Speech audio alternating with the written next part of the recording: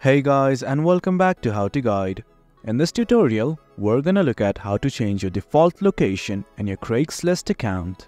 As you can see, I have already logged into my account. In case you have not to log in, it's quite easy. Initially, what I would like to do is simply go to my account.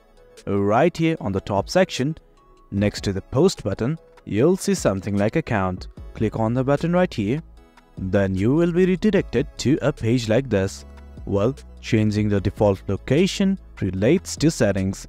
So let's go to settings right now. Well, right here as you can see, this here is the settings page.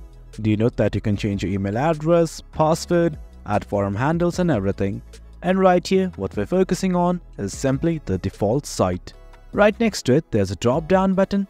And what you guys have to do is simply click on it. Now select the place of your choice. Let's just say I'm gonna select this one as my default site, and once everything's kind of okay, I'm gonna hit on change. And guys, that's it.